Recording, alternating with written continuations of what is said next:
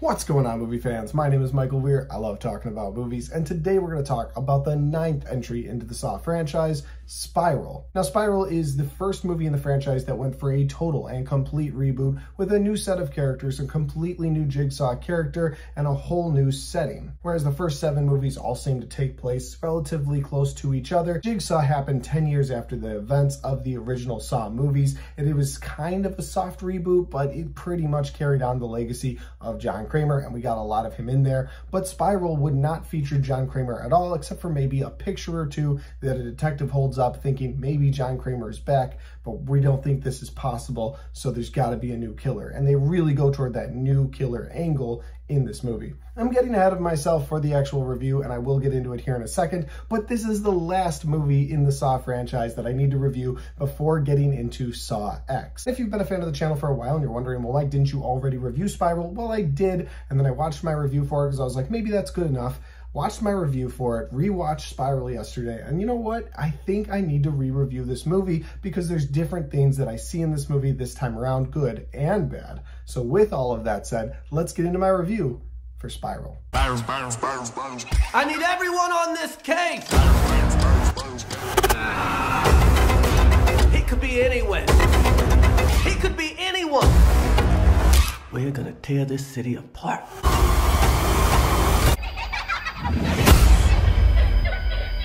And so, guys, Spiral is the 4th and final movie in this franchise so far that has been directed by Darren Lynn Bousman. He directed Saw 2, 3, and 4, and then waited all those years till 2021 when he directed Spiral. And like I said in the opening of this video, the movie takes place in a different setting from the original Saw universe, where it's still in that Saw universe, but you have a whole new cast, and they bring in some heavy hitters to this new Spiral franchise that they were trying to get off the ground with Chris Rock and Samuel L. Jackson. Chris Rock plays a police officer that once upon a time, when he was a younger police officer, a rookie police officer, he saw another police officer do something wrong, and he told on him, tried to do the right thing, but all that did was get him branded as a rat in the police department. And while he's never left the police department or changed precincts or anything like that, he stayed in that area. All of the fellow police officers, detectives, they all kind of look at him as a snitch. And at the same time, Samuel Jackson plays Chris Rock's father in this movie, and he's also the ex-police chief of that same precinct. So there's a little bit of tension between the two of them, because Samuel Jackson, while he loves his son, he's sort of like, okay, but you screwed up when you went and broke the code of, like, you know, police officers not telling on each other. So he kind of sees both sides. Plus, throughout the movie, you see Samuel Jackson has a history of covering things up in the police department. While all of this is going on with them, you have the new Jigsaw killer, who doesn't really refer to himself as the Jigsaw killer, but he's doing Jigsaw killer-like things. For example, in the first kill of the movie, you have a police officer with his hands tied in a subway tunnel, and the subway train is coming. But before it comes, a TV starts playing, and there's someone in a new pig mask and new robe, and it's a completely new design to the pig mask. So again, they were rebooting the franchise and sort of showing you, like, look, even the mask is different. This person's taking inspiration from Jigsaw, but it's not Jigsaw. We are 100% moving forward with a new Jigsaw killer in these movies. This new Jigsaw killer seems to have a vendetta against the police officers 100%. He doesn't seem to go after other people outside of the police department. He is constantly targeting people around Chris Rock within the police department, including his father. Now, with all of that said, if that sounds like a good setup for a movie in general, or Spiral from the Book of Saw, which is another title that it once had, if that sounds good, you can go check this movie online. And yeah, it's not a bad idea to watch all of the movies before getting to Saw X, which I'm very excited about. So let's get into my likes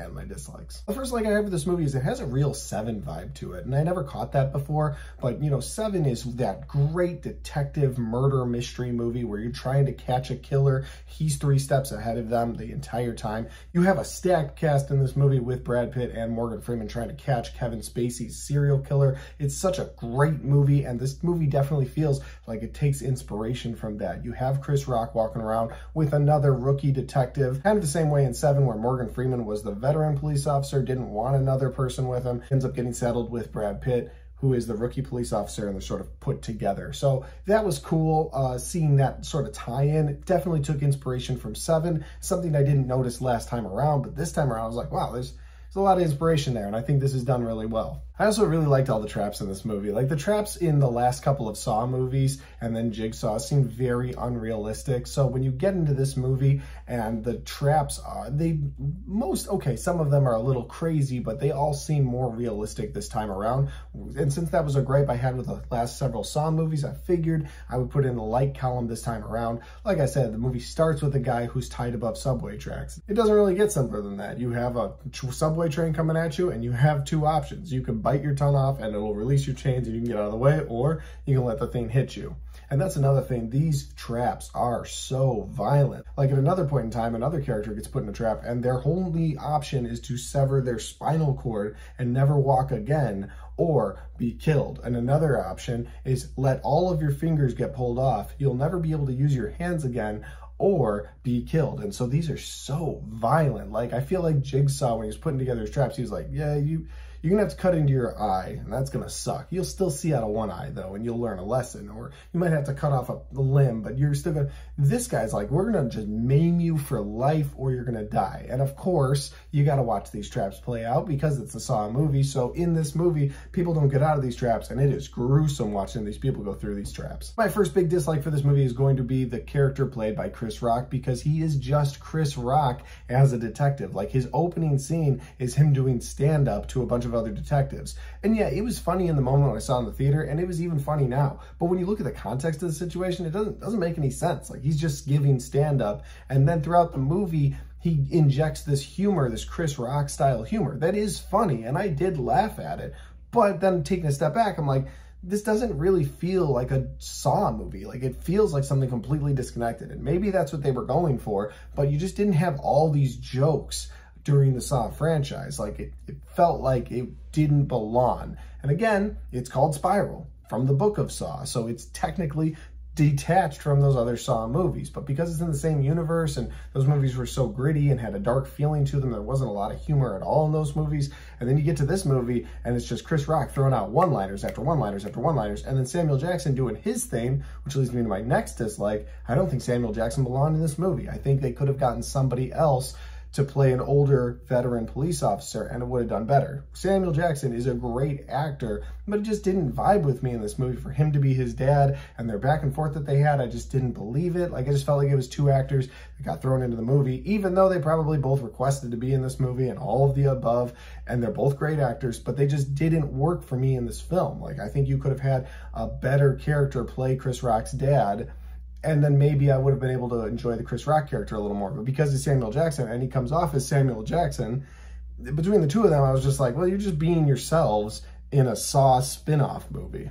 Another thing I want to point out about the Chris Rock character in this movie is when they do flashbacks for them, they give him the backwards hat treatment. Like, Samuel Jackson gets a mustache to show that he's still young, but then when they do a young flashback of Chris Rock, he's in like an oversized police uniform, and then he's got a backwards hat on. And I was like, oh, of course they threw the backwards hat in there. I wonder if that was on purpose, if they were having a joke with themselves and the fans of the franchise who have made jokes about Saw all these years, you know, showing John Kramer as a younger self with a backwards hat on to show how young he was. So I wonder if that's why they did that. But yeah, Chris Rock wears a backwards hat to show how young he is in a flashback scene. My final dislike for this movie, and it's still a dislike that I had from the previous review, and it's my biggest dislike for this movie, it's my biggest gripe for this movie, is that they get rid of the Billy the Puppet character completely. You've got a brand new puppet in there who's like this pig, because again, he's targeting cops, and so he's like a pig doll, but the Billy the Puppet character is gone, and the voice, and this is where my big gripe comes in, the voice of Jigsaw in this movie, the new Jigsaw Killer, is like this. Hello, detective, I would like to play a game. And I was like, what? Like, even this time around, I hadn't watched this since I saw it in theaters in 21, and it was rough back then. But I watched it just now, and I was like, I can't believe they went away from that dark, menacing John Kramer or altered Hoffman voice, you know, because in the 6 and 7 they did the altered Hoffman voice version of it, which was still fine. But Tobin Bell's voice on that recording, like, if they found a way to make that voice work in Spiral, they should have done it. But, you know, they, with all the audio and the ability to change audio, why wouldn't you do that? Instead, they give him this high-pitched voice that does not work for me. And every time I see it, it makes it laughable. And when you're laughing at these very deadly scenes where there's people in traps, that's not a good sign for your movie. So the fact that Spiral came out in 2021, I understand it was pushed from COVID. It was supposed to come out in 2020, so it had those issues. It also dropped in the summer, so it just wasn't the time for a horror movie like that. It was the first Saw movie to not drop right around the Halloween season, so I completely understand that it had all those things going against it. But when you look at these dislikes that I have, it's like you put big name actors in this movie because you're like, oh, well, they'll sell, and then you let them do their thing. Like Samuel Jackson just felt like Samuel Jackson. Chris Rock was doing stand-up, felt like Chris Rock.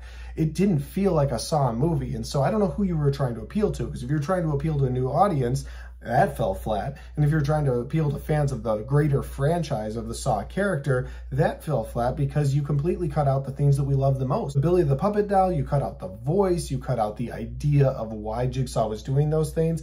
This Jigsaw character is not really trying to rehabilitate anyone. He's out for revenge. And that was so against what John Kramer was doing in all of those movies. He was trying to teach people lessons. Yeah, I know he was a murderer, blah, blah, blah. But he was trying, in his mind, he was trying to change people's perspective on life, and he was trying to do things. He was going about it all messed up, but he was trying to do things to better people's lives in his own head. Whereas this Jigsaw killer is literally just out for revenge. And it kind of reminded me of the end of Saw 8 when you have the final reveal of the new Jigsaw killer. He's literally just doing this out of revenge, and it didn't feel like John Kramer. It didn't feel like he was trying to teach a lesson. Even after that police officer confessed at the end of Saw 8, he still killed him. And so that's what this movie feels like. It just feels like even if these people were to have gone through their traps, I'm pretty sure he still would have killed them. So it didn't feel like a Saw movie. And again, I understand that the case can be made that, well, this wasn't a Saw movie. This was Spiral from the book of Saw, and it was supposed to kick off a brand new franchise of Spiral movies. But again, that was a gigantic failure because in 24 hours, a new Saw movie comes out starring Tobin Bell, and they're bringing back the era of the original Saw movies. I believe Saw X is supposed to take place between Saw 1 and Saw 2. So clearly Spiral didn't work out financially. It also didn't resonate with the fans of the franchise. And I'm a huge fan of this franchise. I even find things to like in the least of them, like Spiral. But even I was like, nah, don't continue on. That voice is terrible. Don't continue on with this franchise. And they didn't, and I'm very glad they didn't, because now we are getting Saw X. I'm so excited about that. And I know I've said that a bunch of times in this video, but we're 24 hours away from a movie I've been looking forward to all year. Overall, Spiral's an enjoyable movie if you're a huge Chris Rock fan or Samuel Jackson fan. After that, if you're not a huge fan of those two, I don't think you'll get a lot of enjoyment out of this. I don't think it's for the casual Saw fan. I don't think it's for the mega Saw fan. You know, you've got the traps in there that are pretty brutal. That was in my like category. So if you're a Saw fan, you'll enjoy those. But outside of that, it's just, the setup is weird. I don't like the new way they went with this franchise, and I'm glad they did not continue making Spiral movies after this. But those are just my opinions because that's my review for Spiral. Guys, have you seen Spiral? If you have, let me know in the comment section down below what you think of it. Did you like it? Do you agree with me? Or do you think you got something completely different out of it? I'd love to know your thoughts. And finally, guys, as always, if you like this video, don't forget to hit the like button because it helps the video, it helps the channel, and it helps me right here. Thanks for watching. I'll see you next time.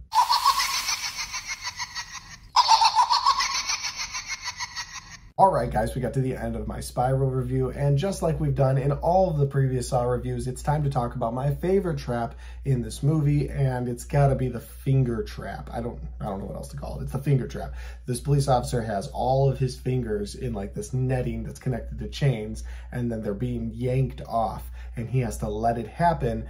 And if he does that, he'll be released and he can get out of this standing water that he's in. But if he doesn't get released, the standing water is eventually going to hit a cord that is going to ignite into like this electric nightmare for him. So he's getting his fingers pulled off, and it's just gruesome. It's my favorite in this movie because I think it feels the hardest to get out of. Like, don't get me wrong, at the beginning you have a guy biting his tongue off, and that's pretty rough. But like, he just jumps down at a certain point and it rips out of his mouth. It's gross, but okay. But like in this, you gotta like let your fingers get pulled off completely, and that would be a difficult trap for anybody. So I really liked that in this movie, and that's my favorite trap in Spiral. With all that said though, guys, if you enjoyed this franchise, I appreciate you guys going along with me on the ride. If you haven't watched them yet, you could check out my Saw franchise review series right there, or you can check out any of my 2023 reviews right there.